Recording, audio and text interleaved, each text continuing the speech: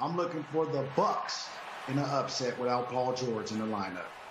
Okay, I see you calling the game right there. Speaking of calling the game, we will send it out right now. They've made some subtle changes throughout their kind of attack, and they are starting to take shape. Whistle foul will go on Lopez as he climbs the back of Marcus Morris. If he does put it down with his left hand, he pulls back to his right. So maybe we'll see the Clippers eventually start coming from that blind side when he drives left, anticipating the spin.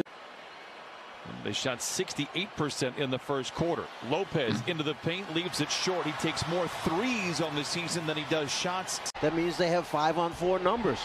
Clippers have outscored the Bucks 17-6 here in this second quarter. On Giannis. Lopez comfortable from above the arc, but misses everything, and it goes out of bounds, and it goes back to the Clippers. To the basket.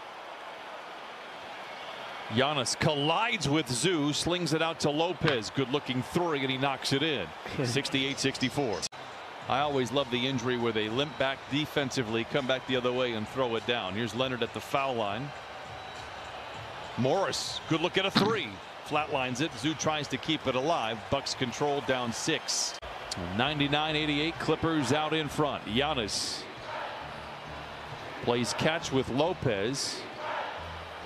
Settles for the jumper and knocks it in.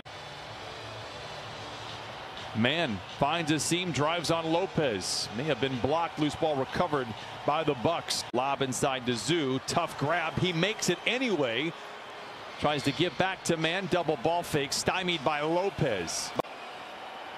First 9 years of his career in Brooklyn, has reinvented himself over the last few years. And that's what Mike Budenholzer was talking about in the press conference before the game, that we had to build this team.